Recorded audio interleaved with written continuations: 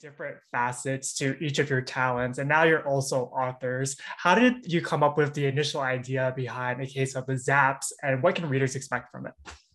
Amazing. I guess I'll answer. We had the idea years ago, actually, for the book.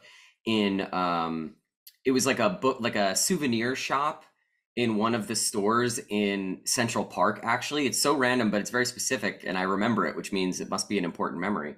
But we were just like looking at a bunch of children's books, and the idea sort of just like popped into my head. And I remember immediately mentioning it to April, and we both were like, "Oh, that sounds fun. That sounds good." And then it kind of just got shelved until, the pandemic and the whole world shut down and everyone was sort of looking for ways to do things, I think. Yeah. It got shelved because we were also like, I don't know how to write a children's book. Right. Anyway. That too. That too. A Case of the Zaps creates conversations about anxiety in a really digestible way. Was that a challenge to kind of toe that line, and how did this set of characters allow you to strike that balance? Well, we did have outside help, which was really, really awesome, from the Child Mind Institute. So I have some experience working in the mental health space. Alex has done some things for Child Mind Institute in the past. So we wrote the book to the best of our ability, but we are not therapists and we are not doctors. And we wanted to be very, very careful about how we were talking about these things. Tiny little slight changes in words can really affect a kid.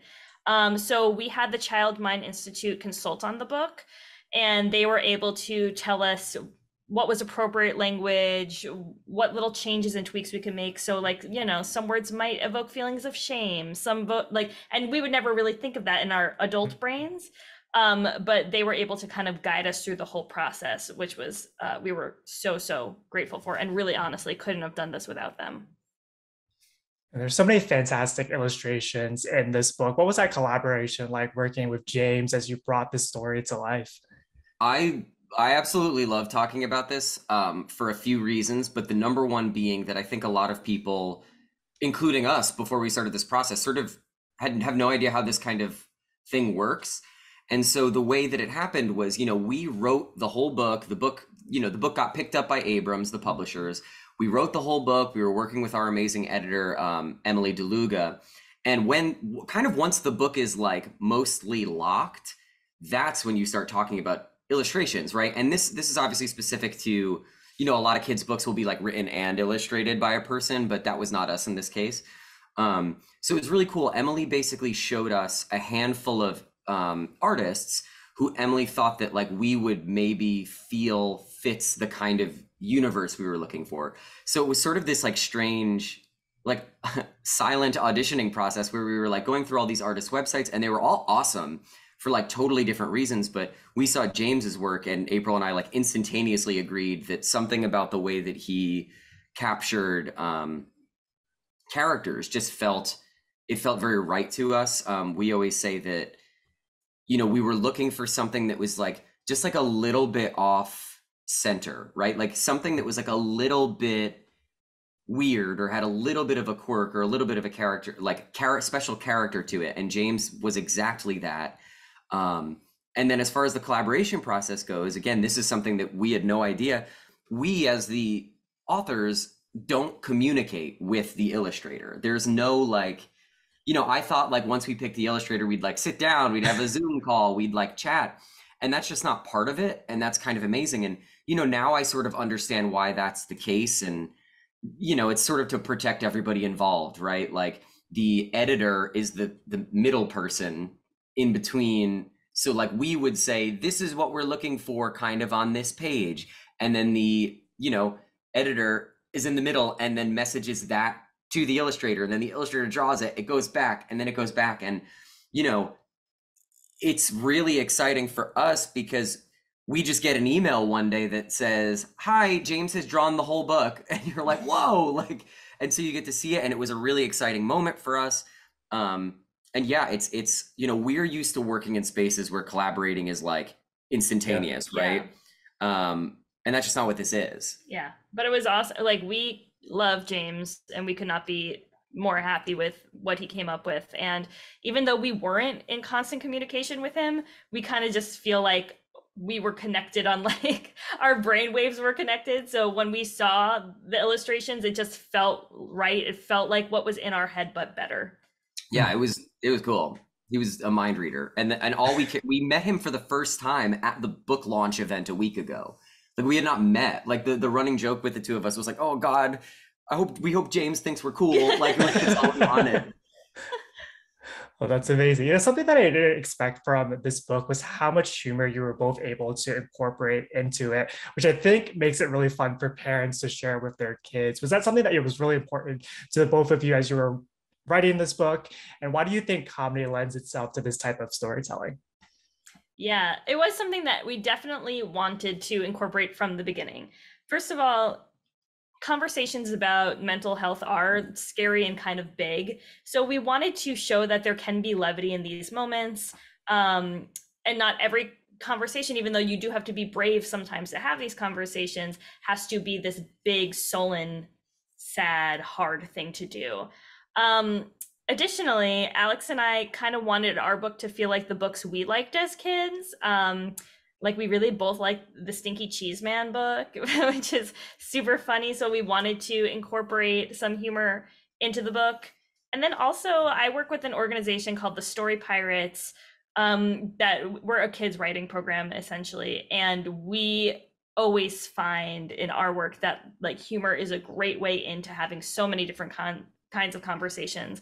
And kids, and we wanted the kid to find it funny. We wanted the parent who's reading the book to find it funny. There's like some little jokes just probably for adults that adults would get. But we wanted everyone to kind of have like a good time reading it together. So yeah, the humor was kind of incorporated always from the start. You both have touched upon this a little bit already in this interview. As you were putting together this project, what was the most surprising part of the experience? Did you learn anything new about each other during this process? Ooh, that's a fun one. I think that it's interesting. April and I have very different ways of working, I think, in terms of like communication styles. You know, like, for those of you watching or reading or however you're being presented this interview, we're literally getting married to each other. So you know, it's fun and really special to work with someone who you know so well in a capacity like this. Like, April and I have gotten to work together on things before, but I think this was the most like, I don't know, what's the word you would use for it? Like, the most like we made something yeah, like together. from the ground Yeah. up, you know what I mean? And so it was really cool to just see how we each work. You know, I feel like my mind is more like, I don't know, like direct, and like found myself being the one who was answering the emails really quickly and like sort of decisively. But then as we're writing the book, April's the one being like, you have like 5 sentences in there that don't need to be there, delete those. And I'd be like, oh, you're right. You know what I mean? So there were like, our strengths showed themselves pretty quickly, and it was just fun to do that together. Do you know what I mean? I mean, Yeah. I think a lot about, for whatever reason, Trey Parker and Matt Stone, the South Park guys, also the Book of Mormon guys, and they always talk about how Trey is very good at being really creative. Like, he's always the one who seems to be like writing the episodes and doing the things, and Matt's always the one who's like being the business guy and putting out the fires and all of that. And while I don't feel like we're as sequestered as that, it sort of felt like that a little bit to me. You're the Trey, I'm the Matt. I'm great. I'm fine with being the Trey. Yeah, I know. It just sort of felt like that, right? Like, I felt a little bit more like the structure person, and April felt a little bit more like the content person. Did you feel that? Yeah, I also have a little bit more writing experience than Alex. Yeah. So when we were writing it, Alex would, you know, like I would be able to kind of like look at what are like a clump of ideas essentially, and then like take out what I thought would work, and then kind of put it into the story in a way that I think made the most sense. Yeah. But we were like, but it's funny because when you're with someone, Alex and I have known each other for like what, 13, 14 years. A while, we've been together as a couple for 10 years. you don't always work well with the person you're in a relationship with. And I feel really lucky, and like it's a very rare thing that we are actually great collaborators on top of being like, you know, in each other's lives as a couple. Yeah. It's interesting, and it's really cool to be able to do these things with him. And it's a totally different kind of like collaboration, right? Like Yeah. I quickly found like, oh, I work differently with April than I work differently with other people I work on things with, which is just cool and interesting. And yeah, I second all of that. It's great. It's probably outside of the content of the book and the help it may offer families, I think it's the thing I'm most proud of with the book is that like we as a couple got to make something together. Beautifully said. This is a question for the both of you, but April, I know that you've said in previous interviews how much it's meant to you and your family to have a book that you've created on a library shelf. Can you both take us back to that moment when you received a physical copy of your book and what you felt during that time?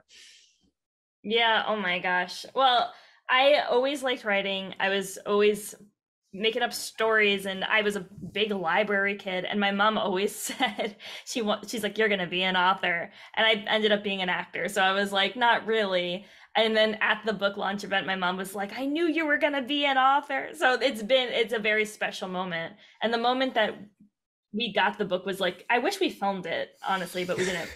It was so like surreal because obviously for 2 years almost we're working on writing a book, and then when we opened the package, I think we were both like, oh, it's a book. Well, like also to be clear too, like when April says we've been working on it for 2 years, like we stopped writing it like a year and a half ago. You know what I mean? Yeah. Like the writing of the book and finishing it and saying we're done is like it's funny. It's very different than like the other mediums we've worked in where like if you're doing, I don't know, like let's say you're doing like a new musical and the writers are changing the pages while you're performing or something sometimes until the show's like open. In this case, it's like, no, the book's done before anything else happens.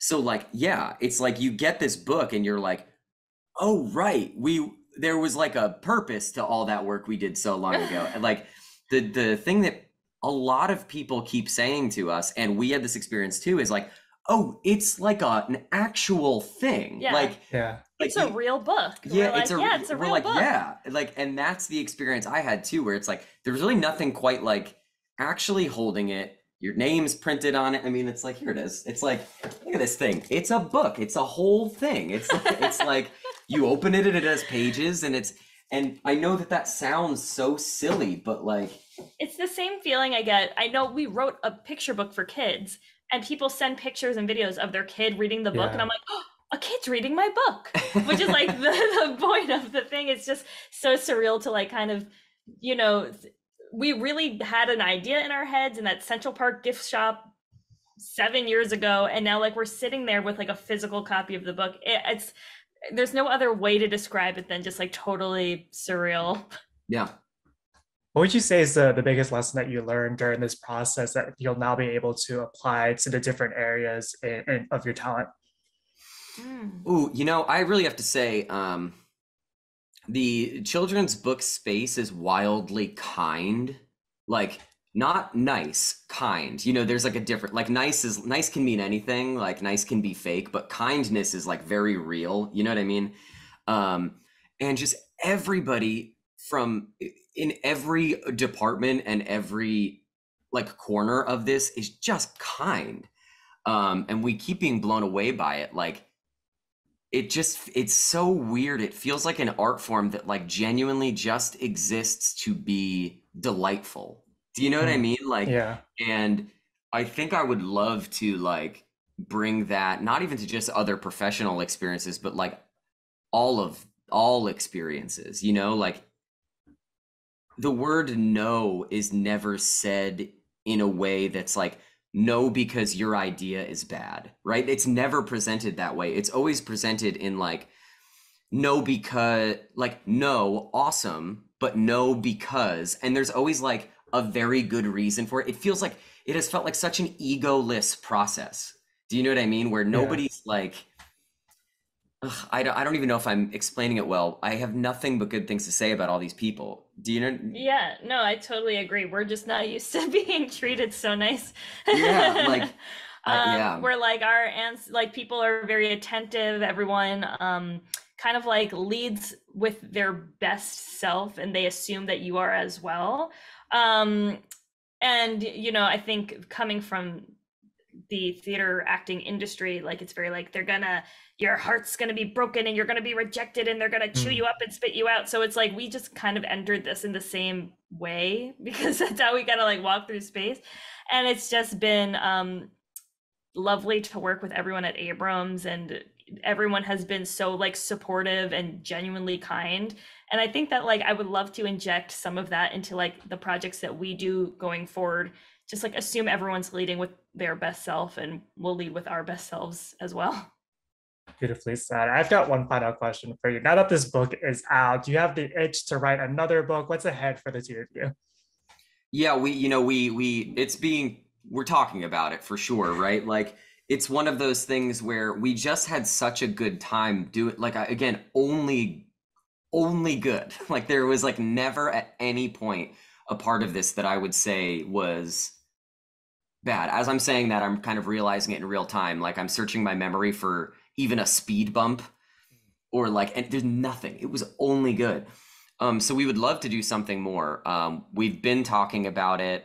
The people at Abrams have been incredibly kind, and I think, if I may say so, enjoyed working with us as much as we enjoyed working with them, and it was really, really awesome. So I think we're kind of just waiting for the like perfect idea. Because again, I feel like in this space particularly, obviously the execution needs to be done really well. Like, but I do think that the elevator pitch sort of a kid's book is sort of the most important thing.